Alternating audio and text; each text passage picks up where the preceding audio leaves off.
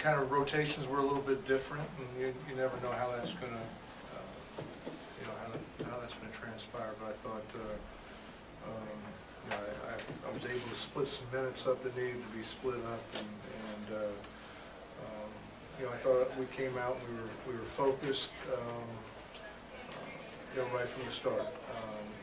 And each time, you know, we got a 10, 12, 13-point lead. If they made a little run at us, you know, we quickly stopped it and got ourselves back on track. So those are always good things to see. Bradley seemed to tonight have was a more concerted effort for him to get into the paint, because I think he had. Well, you know, he's learning how teams are playing. You know, I mean, that's you get in the league a couple of years and you got to put a scouting book on you, and you know, there's a lot of teams that are telling you got to just make sure you run him off the line and don't give him a catch and shoot. So it's something that he's been working on, that he's got to continue to work on, and that's where he takes that next step, the development of, okay, if you want to play me that way, then I'm just going to hurt you with this, you know, little 1, 2, 3 dribble into the pull-up. And if he can consistently get that, then he's going to be really hard to guard. So I think it's more what teams are trying to do to him than a concerted effort tonight to really focus on doing that. But if you talk about your 30-somethings, Al Harrington and Andre Miller, just the minutes they... Well, they're getting better. You know, they're getting better. Andre, in particular, I can see his legs now getting a little bit more solid underneath him. He's still got, you know, periods where he gets, you know, that little, you know, hesitation. But he's getting better. You know, Al, we just got to be careful with. You know, we want Al for the rest of the 7 weeks we got here in the regular season.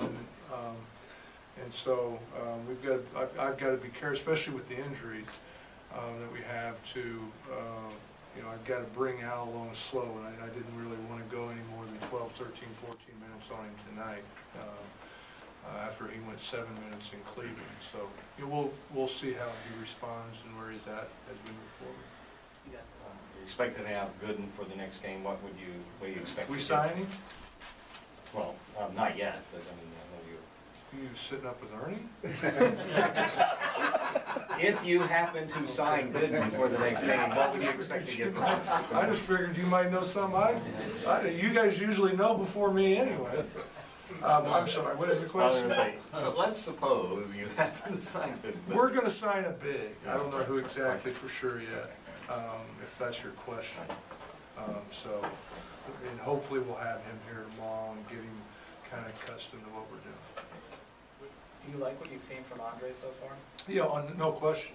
I mean, the leadership is out the door. You can already say if you're sitting close enough to the floor while he's out on the floor, you can hear him talking all the time. That's big for our second unit, to stabilize those guys. And then getting Al back too, as a veteran guy, helps. You know, just kind of make comfort is different. And so, yeah, I'm extremely pleased with what we've seen so far.